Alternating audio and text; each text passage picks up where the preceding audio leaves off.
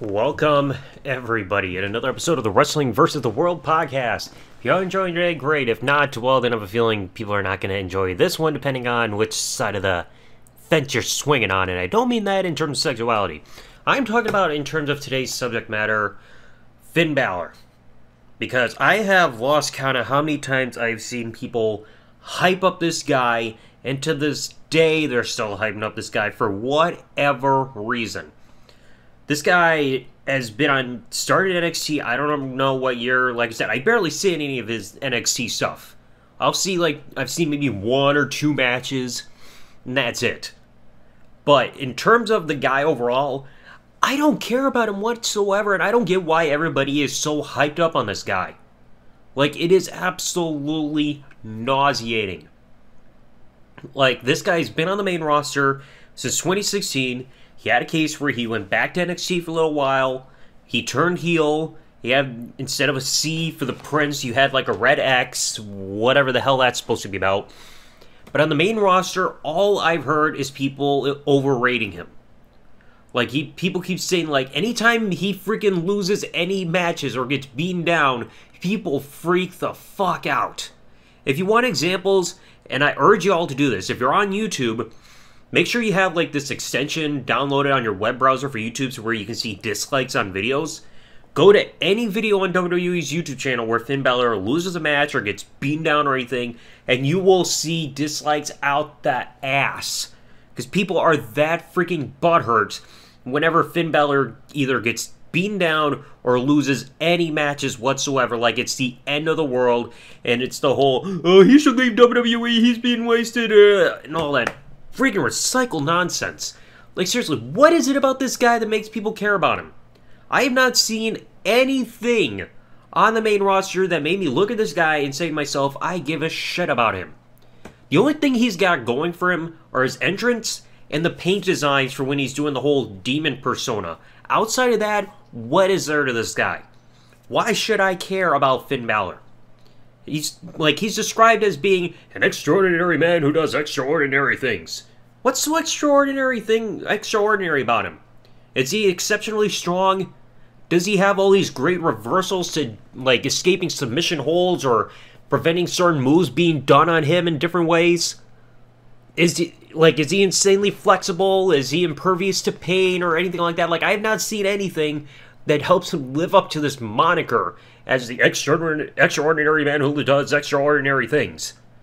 I've never heard him cut a great promo. Like, there's even one going around on Twitter again where he was himself and the OC that freaking Carl Anderson, Luke Gallows, and he's stammering along on a promo. He's like, oh, we have a word for this guy, Jason Jordan. It's, what's that word? And it's just like, really? I don't know what word they were friggin' looking for, but it's clear Finn Balor didn't know either because he was stammering so badly. Like, I don't see the hype behind this guy. I don't get it. Every time he ever loses a match or has a segment on YouTube where he gets beaten down, people freak the fuck out like it's the end of the world. Let's remember something here, folks. Not everybody in wrestling can be booked to be impervious to everything. Not everybody's The Undertaker or Kane or Big Show or Mark Henry, so on and so forth. Not everybody is going to be booked as a big, dominant, I can't be hurt type of monster type of character, especially when you look like Finn Balor, alright? This guy does not have the same physique as a freaking giant that you see dominating in wrestling. Like I said, the only thing this guy's got going for him are his entrance and the body paint when he's the demon persona. But now look at normal Finn Balor. Talk about like the way he is now. No body paint, outside of the leather jacket and the stuff. What is his character? When you look at normal old human babyface Finn Balor, how would you describe him in terms of his character? I mean, go ahead, try it and explain it, because I can't freaking describe him at all. Like, a good character is one that I feel is one you can describe. Like, you can explain who they are. Like, you look at Stone Cold Steve Austin.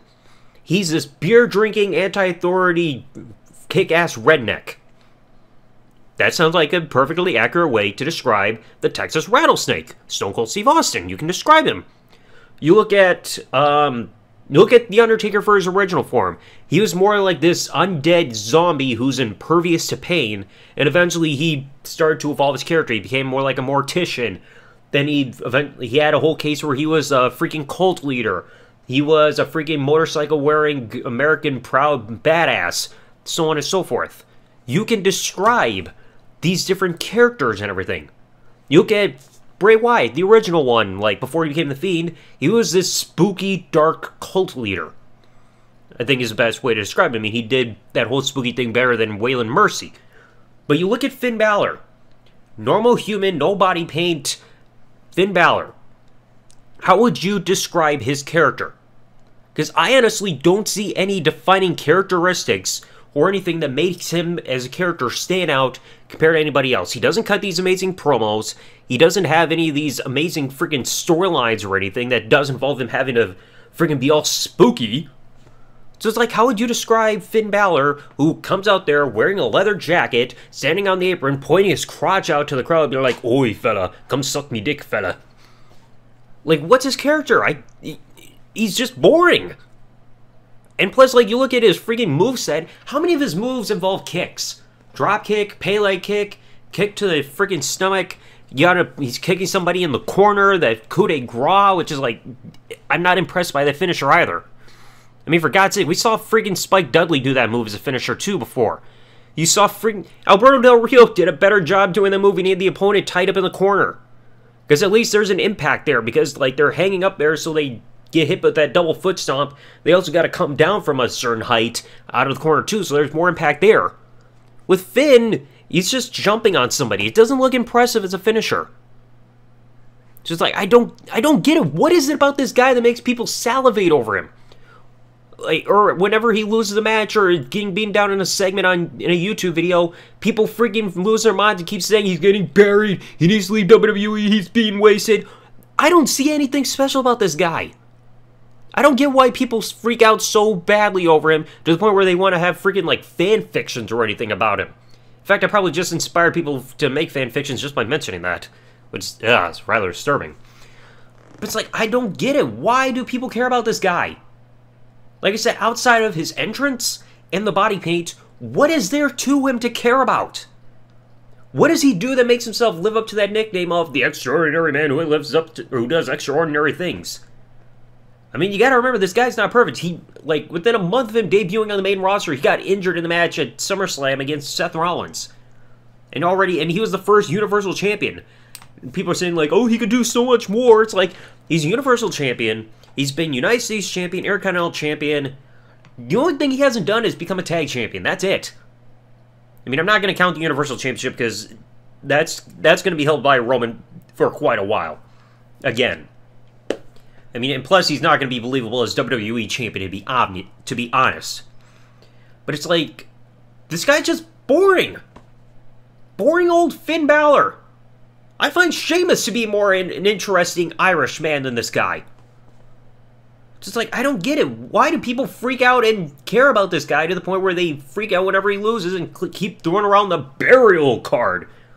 I mean, this whole burial thing started, I think, after the night after TLC in 2017 when he lost a match on Raw to freaking Kane, and that's where it all freaking started. Because, like, a shitload of dislikes, people leave in the comments, oh, it is like WWE's being wasted, buried it! Like, stuff like this is making me care, like, not like this guy at all. Like, remember, people, the response of the fan base, from the fan base towards a wrestler or anything, can kind of help sway people on whether or not they're going to care about him. If you see somebody who's looks like Finn Balor and you see his fans freaking out over anything involving him, it's not going to leave a good impression on the fans that don't really know who this guy is.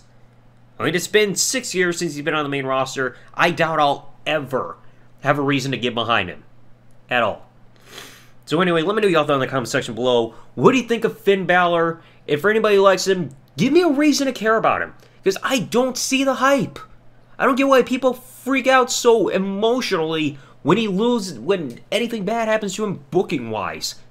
I mean, he's not impervious to pain. He can't always win. He can't freaking come back and do a whole Super Cena comeback when he's getting beaten down like 5-on-1. But then again, if that happened in a dark alley, you'd probably like it. Anyway, let me know your thoughts in the comment section below. If you enjoyed today's episode, leave a like, comment below what you thought, subscribe to the bell, turn on if you're watching this on YouTube, or freaking follow if you're listening to this on any other service, and I'll catch you all later. Thanks for listening, everybody. Like, comment, subscribe. Peace out, and good day, everybody.